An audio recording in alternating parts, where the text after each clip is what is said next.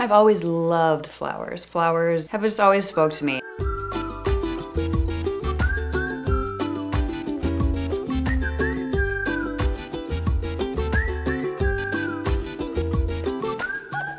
They have always kind of been like a luxury item, and a luxury item I didn't really have growing up. You know, it's nothing that we could ever just buy for fun.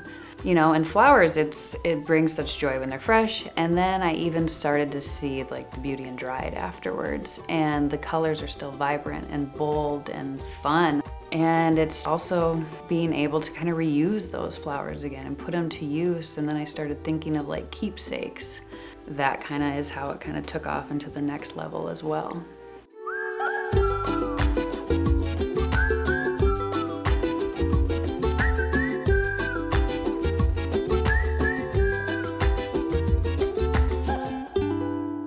This is how it started, and I would put, you know, like these beautiful, not beautiful, I mean, they were just these weird little like dried floral scenes on here, you know, and just make this cute little thing. And then I was like, I think pressed flowers would be fun to get into. So dried floral art started for me like around COVID time, and I just found this woman on Pinterest just scrolling. I became a stay-at-home mom and I was bored.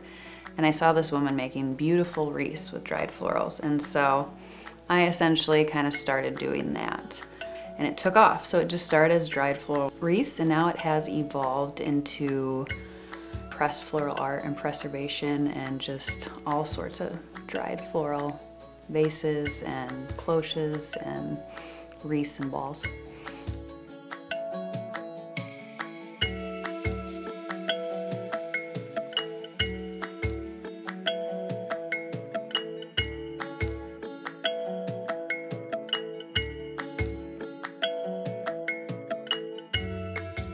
Mostly people that just got married are sending me their bouquets. Bridal bouquets, maids bouquets, boutonnieres, and that also goes hand in hand with funeral pieces as well, I've been doing, but mostly weddings. So the brides will send me their bouquet via mail, kind of UPS 2 days, or if they're in the Fergus Falls area, they drop it off. And I get it in the press right away. So the project I'm working on now, I got flowers about 6 weeks ago, and that's about how long it takes to press. That's kind of my estimates. They've been going a little longer lately due to humidity. But I just pulled it from the press. All the flowers are now pressed. Some are pressed whole, some are pressed petal by petal. And I just got a custom frame made by a local gentleman in town, the BC Wood Shop. And so I will then start designing these flower layouts on glass and then eventually secure them with glue, put them in the frame and nail it in and send that guy off. And you guys ready for the fanciest press you've ever seen? You guys don't know, you don't care.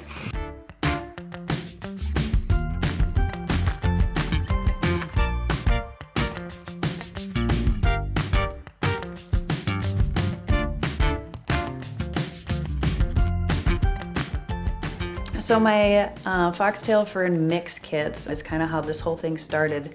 When COVID hit, bars shut down. My bar shut down that I was running. I had quit, you know, 4 months before COVID hit. I feel like I dodged a bullet a little bit.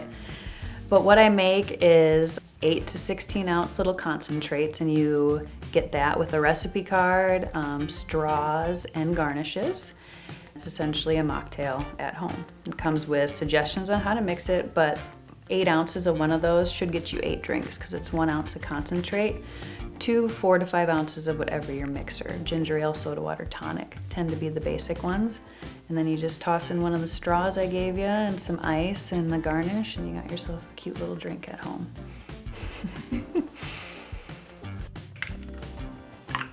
So this is a blueberry mint shrub concentrate. Has blueberries, cane sugar, apple cider vinegar. There is no mint in it because the mint comes from the garnish. So the big part of the Foxtail Fern is events. I call it atmosphere catering. So the dried floral art was something that took off by storm that surprised me. But entertaining and setting tablescapes is kind of in my blood. I ran restaurants for 12 years, mostly on the cocktail side. So with the Foxtail Fern, I do refreshment catering.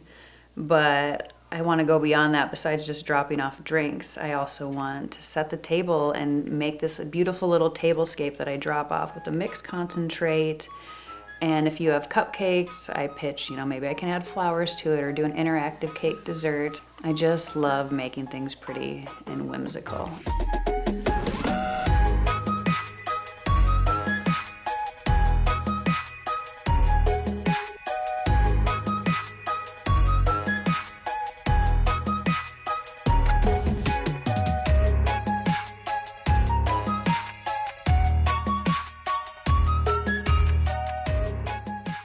Nature has kind of come back full circle with the kids. With my husband, we had lived in Colorado and we had lived in Arizona and California. And a big part of what we did for fun was going new places and hiking. And when we had children in the cities, we still went to our local park and did that, but we had kind of missed that. And now I fell in love with early childhood education too. I don't have an education background, but I've read a lot of books about early childhood education and found a love in nature play-based education for children, and kind of a term that's being thrown around more now is forest school. And so that was a big draw for us to get back again to an area where we could buy land, afford land, and get our kids outside, because I think that's what kids are kind of missing now, and so that's a big part of the Foxtail Fern brand too, was kind of just you don't have to do as much with your kids. Nature's there, take full advantage of it, whether you're an adult, a child. I think it just kind of rejuvenates you, and it's beautiful in all forms. I mean, I love fall, obviously, with the seasons changing, so I just go trim the branches right now in yellow, and they're gonna stay yellow, like that's pretty cool. It's just, I just think nature's really awesome with all the seasons, and being here in Minnesota to be able to see that all. It's really special.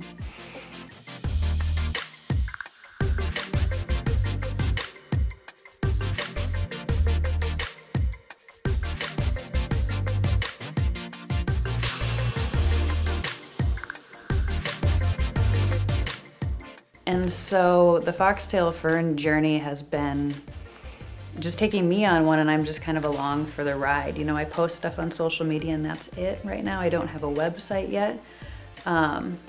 And so it's just been really exciting. It's been taking off by storm more than I thought. I'm getting a lot more traction, especially with the bridal bouquet preservation, and I'm getting bigger refreshment caterings where I'm serving, 50 people, 100 people, full bar or mocktails. So it's been a wild ride. It's been a lot faster ride, but it also had to slow down in certain parts too. And so where I'm taking it now is going to be a little different. But who knows? It could change, because it seems to be changing often.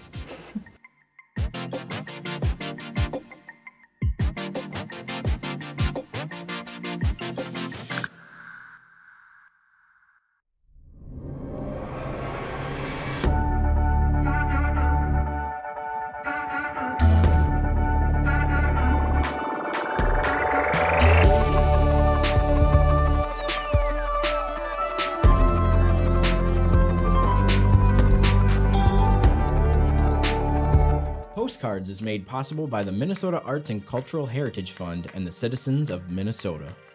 Additional support provided by Margaret A. Cargill Philanthropies, Mark and Margaret Yakel-Julien on behalf of Shalom Hill Farms, a retreat and conference center in a prairie setting near Windham, Minnesota. On the web at shalomhillfarm.org.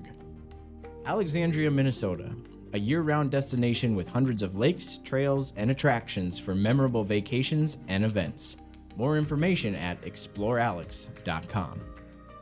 The Lake Region Arts Council's Arts Calendar, an arts and cultural heritage funded digital calendar showcasing upcoming art events and opportunities for artists in West Central Minnesota. On the web at lrac4calendar.org. Playing today's new music plus your favorite hits, 96.7 Cram. Online at 967cram.com.